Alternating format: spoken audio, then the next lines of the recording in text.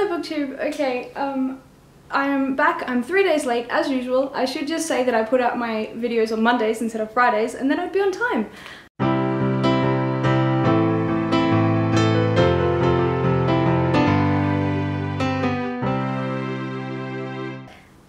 I've recently been to the doctor, found out that I've got tendonitis in my right arm especially, and maybe a little bit forming in my left arm as well, which is terribly annoying, but it has made me come to the conclusion that I will not be finishing NaNoWriMo or basically doing anything fun, or anything that involves my hands anyway, for a while, and definitely not November. So I've still managed to read the book Holding Up the Universe by Jennifer Niven, even though I've had trouble actually holding up the universe, no, holding up the book. I've had to sit myself in strange positions with balancing my book on my leg quite close to my face, because also my eyes are bad, so that's fun. And Holding Up the Universe by Jennifer Niven. It's really good. I really enjoyed it. I know I say that about a lot of books that I read, but I honestly really do enjoy a lot of books. So the really cool thing about this book is the diversity in the characters, I guess. The two main characters, it's a romantic young adult book, and the young girl, Libby. So Libby used to be the world's fattest teen, and she had to get cut out of her house, and this story follows her and Jack. And the cool thing about Jack is that he has this facial recognition problem, which I can't actually pronounce properly. I'll give it a go. I know it says it in the beginning of the book, Propingogenesia?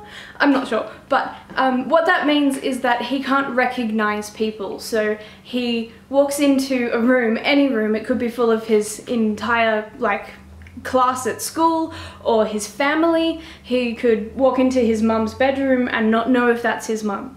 And that is explored really well throughout this novel, and is something I've never really, I mean, I've heard of it vaguely, but I've never known anything about it, and it was just so cool to hear that sort of, I guess that expression of that person's life was really good to understand, and it really makes you realize how different people are and what they could be hiding, and how well they manage their lives is so often overlooked, that people might be suffering their own problems.